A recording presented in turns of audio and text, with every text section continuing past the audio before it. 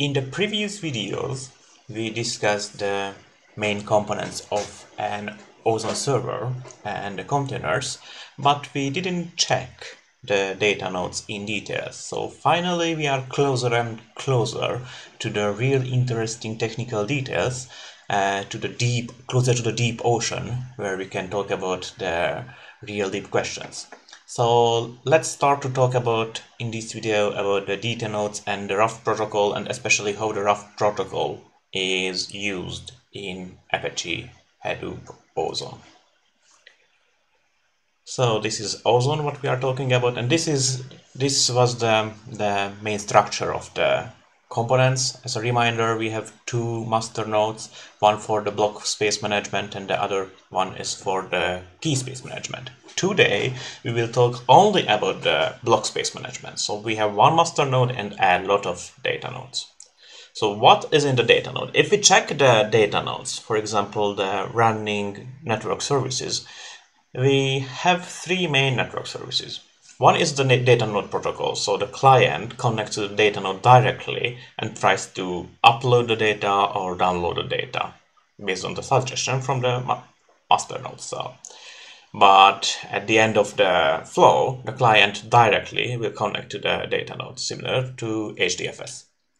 There is a heartbeat protocol between the data node and the storage container manager, the SCM, where the data node can report the current state, and in the response, the SCM can ask favors from the data nodes.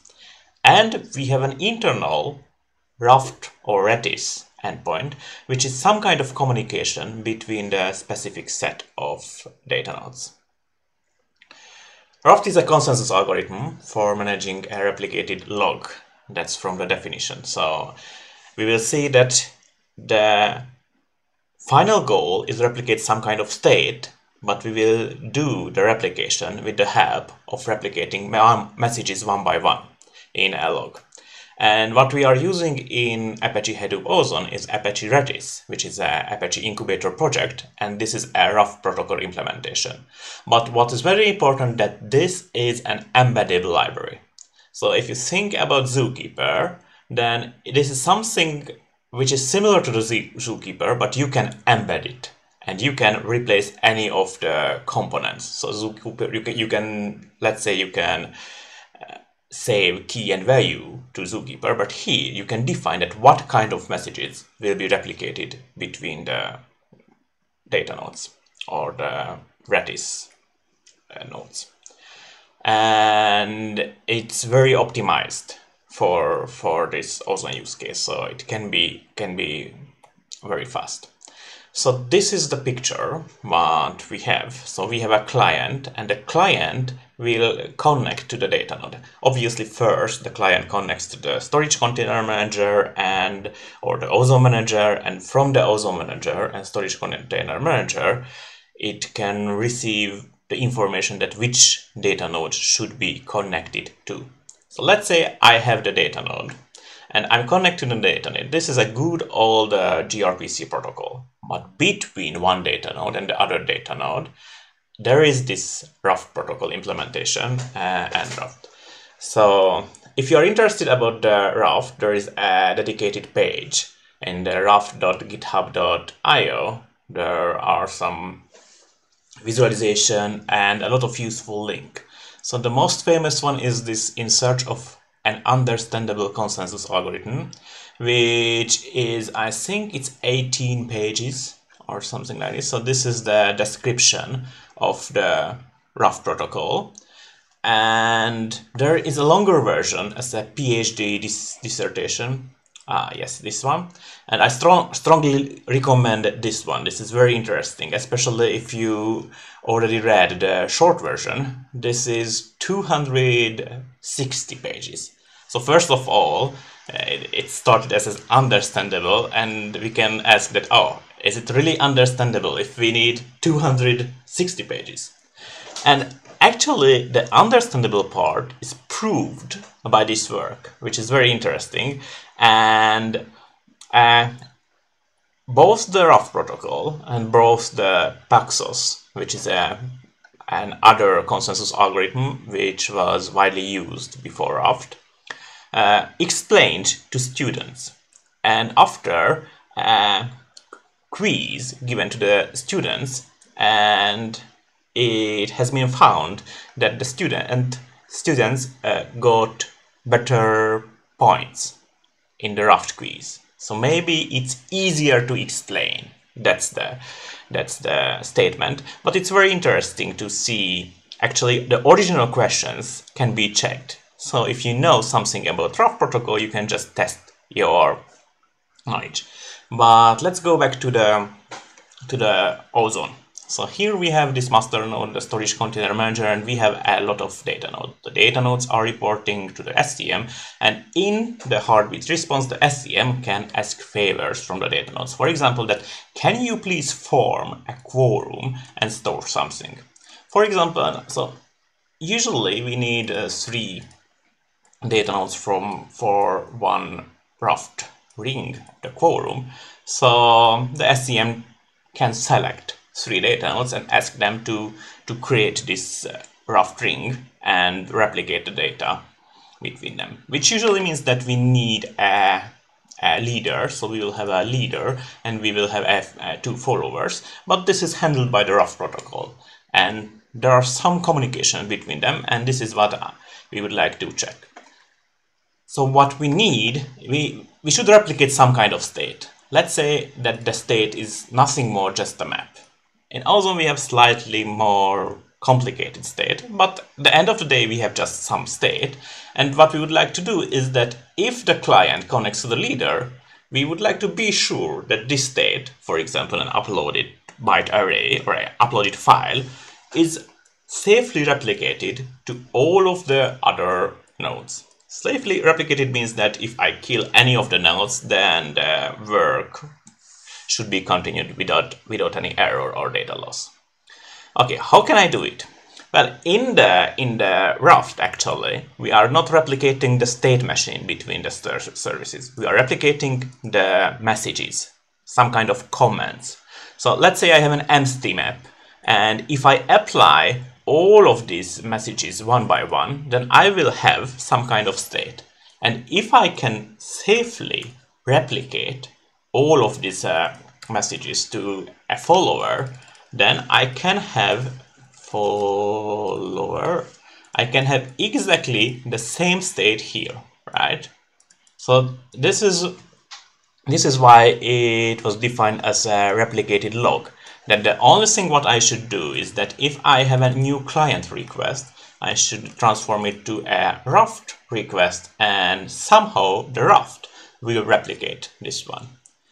In Ratis, the state machine can be given, or actually it should be defined. So it can be a map, it can be a set, or it can be some storage with some kind of state. And this is what we do in Ozone. So we have a very specific state machine, and we have a lot of messages. Actually, it's some kind of chunk, right? So chunk is a unit of the uploaded data. So we discussed that the data is stored in blocks, but the blocks is it could be a few hundred megabytes, so it's better to upload the data in smaller chunks. So let's say we are uploading a few chunks, and all of these chunk messages should be replicated to all of the followers. That's the only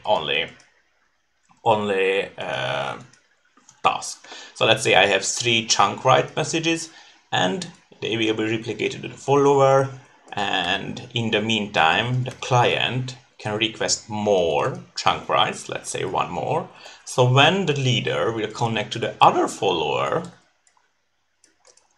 then all of the actual messages will be replicated to here.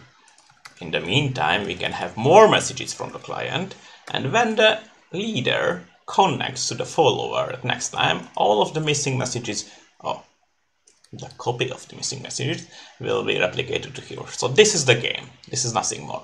And when the data is replicated, we should execute the commands, the chunk writes, and just add all of this data to the state. to the state machine. In this video, we wouldn't like to talk about the state machine. That there are very interesting questions in the state machine, but this video is nothing more just this video is about replicating the messages. So let's replicate the message. We need a few pointers just to make the replication easier. For example, I always forget all of my tasks, so it's easier just to write it down. So, okay, this is a pointer. Let's go back to here. So I need two pointers actually. One is, it points to the last index. This is, let's call it last index. So this is nothing more, just a pointer to the index of the last element. So let's just move them together. So this is here, the last element in the log is this one. So we have a log. All of the messages are persisted immediately after it's received. So one note that if it's saved to the disk, then it's very safe. Actually, if it's saved to the disk in the majority of the nodes, it's safe to return to the user.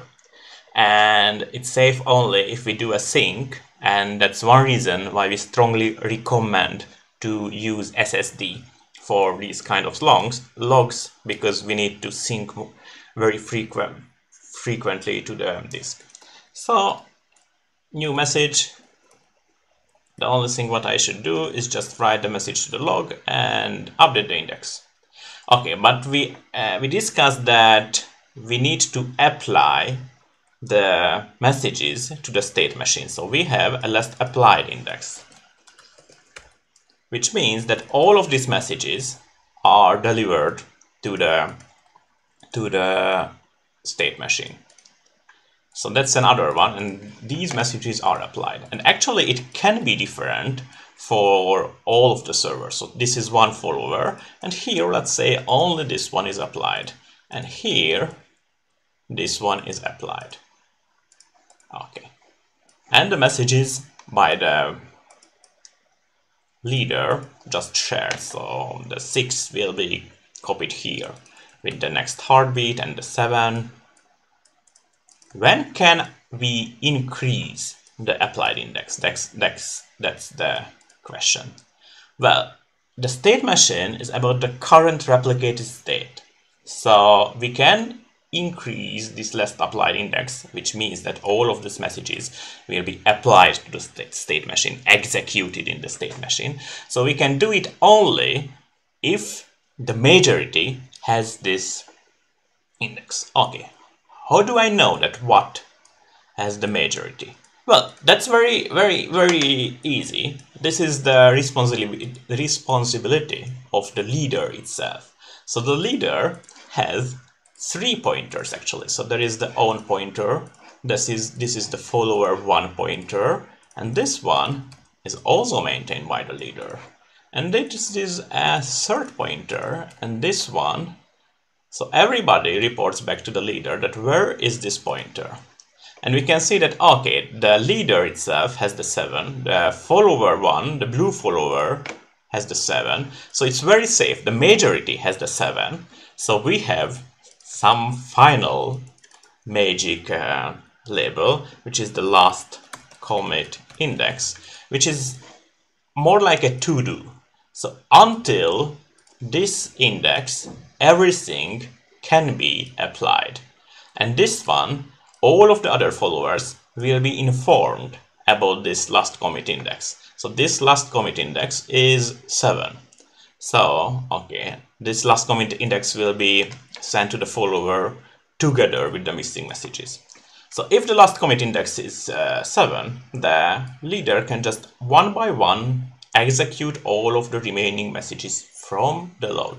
That's what we can do. So this is more like a to-do which can be shared. And here we have exactly the same to-do. So in the background, all of the messages one by one will be executed, and which means that the data will be saved. But even before executing, we have the data, right? We have the data. So if the majority is saved, the majority of the servers save the data in the log, even if it's not in the state machine, it's in safe, right? It's on the disk. It's written on the disk, but not apply the index.